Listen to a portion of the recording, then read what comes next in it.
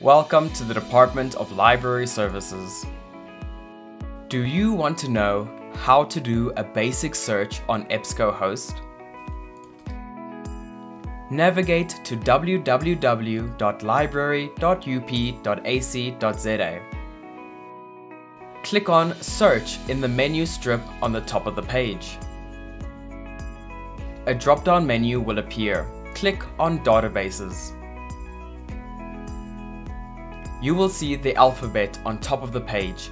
Click on the letter E and look for EBSCOhost in the list.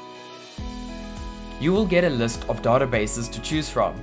You can choose to search within a single database or multiple databases. Select the database that you want to search in. Click Continue to begin your search.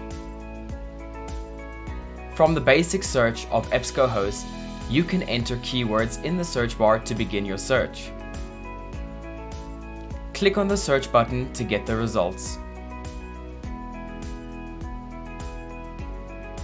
You can filter your results using the Refined Results column on the left-hand side of your results.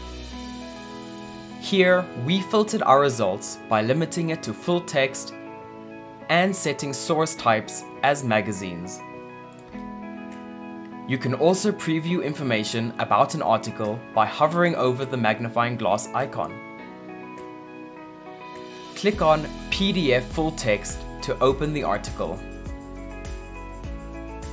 On the far right of the screen, you can choose from the Tools option to print, email, save, cite, or export the article you have selected. Please note, you will not be able to view an article if the library has no access to it.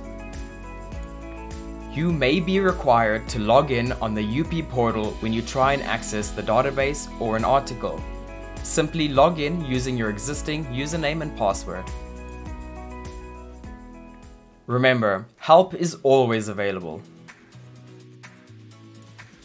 Thank you for using the Department of Library Services.